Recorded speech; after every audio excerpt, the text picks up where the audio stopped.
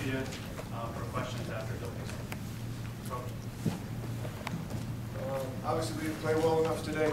I didn't coach well enough. Great credit to Michigan State. We all know what a great football program they have. Tremendous class with Coach Antonio and what they do. I thought our kids played very, very hard. I don't think there's any question how hard they played. You know, on offense, we continue to shoot ourselves in the foot at times, which is disappointing. But it's not because they're not trying, not because they don't care about each other. We just have to find a way to make critical plays at critical time. In the first half, I think we had a false start that set us back. Then we had a drop. We had a 4th and 1 where we had a false start where I believe we'd have turned. You know, we ended up having to punt the football. When you're playing a team like Michigan State, every drive matters, especially when you get field position. So on offense, you know, we didn't execute well enough. I thought our defense, we had 1 3rd down and long in the first half. And we weren't quite where we wanted to be. That allowed them to get that touchdown drive. Other than that, I thought we played really good in the first half. Really played, you know, all game, but yeah, the next touchdown drive there in the second half, it was 17-3. And we go out there and make a tremendous play on the turnover. Byron makes it, you know, we had a deflected pass, makes the play. And great credit to Michigan State. They did exactly what we all talk about. They came up and knocked the football out and got to, you know, recovered in the end zone. If you think about that play right there, it would have been 17-10, right? You know, we're talking about this far away.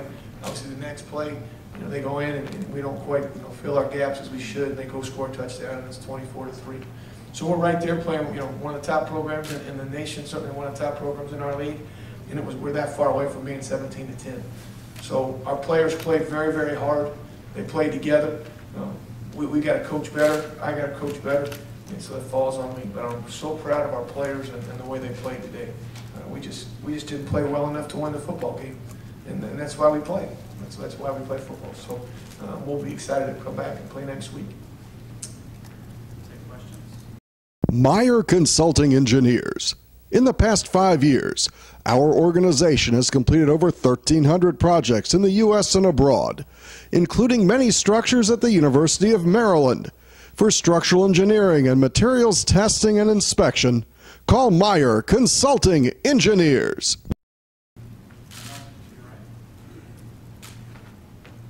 Can you describe what this week was like emotionally for the players, and do you think that led to any form of exhaustion that could have taken a toll in this game? I really can't speak to, you know, how the players feel about the week. I think they played really hard. I didn't feel like we had any trouble playing hard today.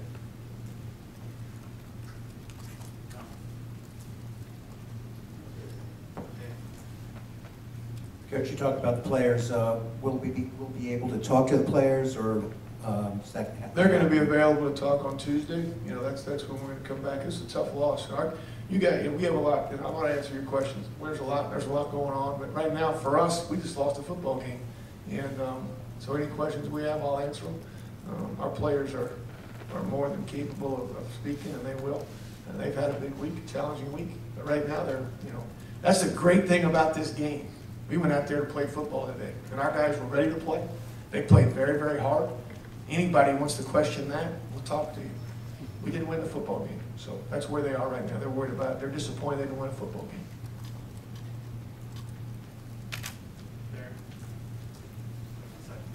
game. Matt, I understand you can't put words in your player's mouth, but for you, the yo-yoing of the week and really the season, just personally for you, how was it? I think we've done a really good job as a program of taking it day by day. That's what we've said the whole time. This week was a challenging week. You know, I'm not going to miss. You know, that's a fact. You guys all know that. But we came in. We worked every day. Our kids played hard every day. Tuesday things happened. Wednesday things happened. Thursday morning 7:45 we were in there meeting and we were working. So proud of our players, and we focused on each other. And again, we lost today because we just didn't play well enough. We played a really good football team, and I didn't coach well enough. Back to Wayne. Coach, on the offense, where do you look to improve on the offense, and how do you get this team to grow so that it competes better against the big boys of the Big Ten? I got to coach better. That's the answer. I mean, they were leading the Big Ten, maybe whatever they're leading in rushing defense, right? They're really good. Yeah. And they played really good up front. We tried to throw the ball at times. The wind affected us a little bit. It affected them too.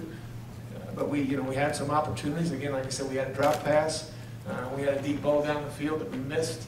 You know, when you play a team like that, it comes down to those few plays. And I know everybody doesn't see that. Everybody's going to see the score, which is great. But that's, when you really look at it, there were some really key plays in there. You know, the 4th and 1, when we jumped on their side, we're moving. That's a big play. It's a big play. The 3rd down that we dropped is a big play. The big post down the field that, you know, we didn't make the play on. So it's a big play. So I got to coach better. That's where we start. You know, they are very good. They're a really good football team, but we didn't play our best. So we got to figure out how to coach better and play our best football. And if we don't win, we play our best football, then we got to live with that. We're going to live with it either way, but you know, our kids are disappointed because they didn't play their best football. And we were still right there, right? We make that score at 17-10, 11 minutes to go. We're right in the game. Matt, is Matt Barber still on this team? Matt Barber has, you know, he's not been around.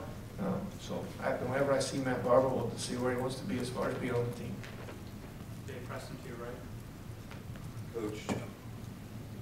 Coach, again, defensively, the way that Michigan State was able to take charge and control of the game. As somebody who's trying to dial up plays when you're getting these 3rd and 10, 3rd and 12s, what's the most frustrating thing for you in that regard? It was frustrating that there were some opportunities. Again, we knew we didn't come in here thinking we were going to run the ball down the field on them. And obviously, if you look, I think, I'm not positive on this. At halftime, maybe 16 passes called at 10 runs or something like that. I'm not positive. That might be wrong, but Emily, you'll have that figured out at some point. I know, but something like that. So we were trying to do, we were trying to take advantage of what they let you do or don't let you do, and you have to make plays. The win in the 1st quarter affected those down the field throws. They are a very, very aggressive defense.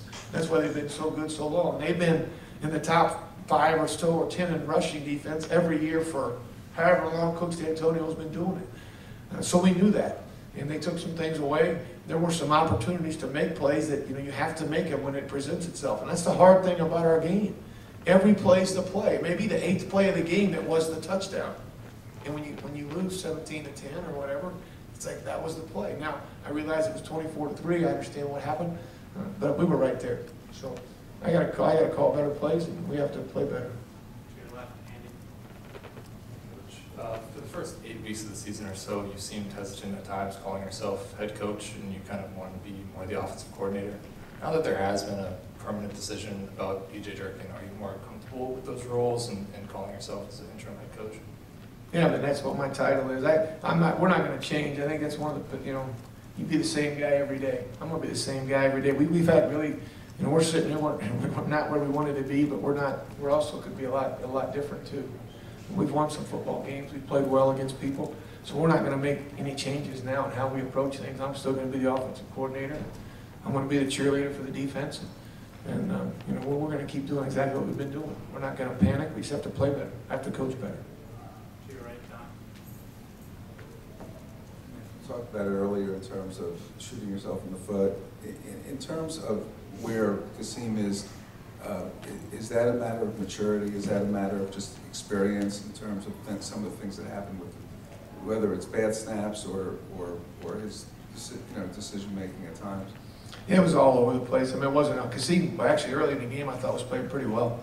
I thought he made some good plays and made some good reads. He had a couple reads later and some opportunities that we missed some plays, which he knows, and he was very frustrated with himself on one because we had a guy open, he missed him. But he's playing. It was all over. He said so. If it's all over, we all got to get a little bit better. But he's continuing to get better. Obviously, the one ball slipped out of his hand, which is kind of it's one of those days.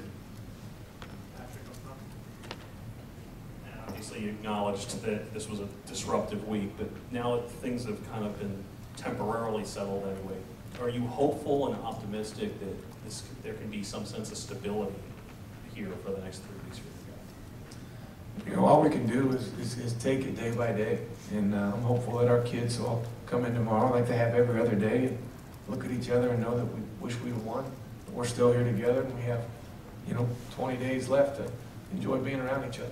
And that's what football is. You enjoy the season you're in, because every year it changes. Players leave, coaches leave. That's true on every football program in the country. So we're going to approach it the same way we always have. We're going to just come in and be excited about, grading ourselves tomorrow. It's the one thing we do in this place is we're honest with each other, pull the thumb. I could have done this better. Fair. You could have done that better. Fair. Fix it, move on, and get ready to play in the end. Time for two more in the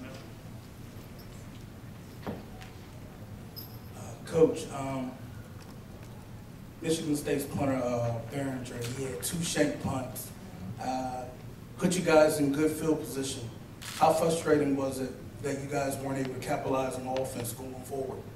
It was frustrating anywhere we started, but certainly the plays you're discussing are right. And I thought we did a nice job of creating some pressure. Our punt pressure team did a nice job. They got in there on him. He had a couple punts. We had the ball on our side of the or their side of the 50.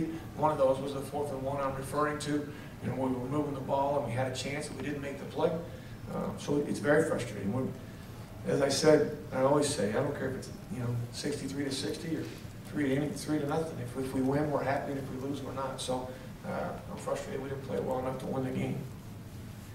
Coach, did you prepare for 2 quarterbacks this week? If so, how? And what makes Michigan State's defense tough to move on 3rd down? We prepared for both because we weren't sure who was going to play. So obviously, you look at, I think obviously that's more the defensive staff who's doing a great job. You look at what each guy does well. So if he's in the game, he likes to throw this, and this. He's more of a running threat, and that's true. Anytime you have multiple quarterbacks who play, it's all statistical driven, and what they do well, and we try to talk about that. You have to stop every play that they have. And then it's what makes their defense so good is they're 4-3 cover 4, they're down in there and they stop the run. They dare you to throw the ball outside. They play press.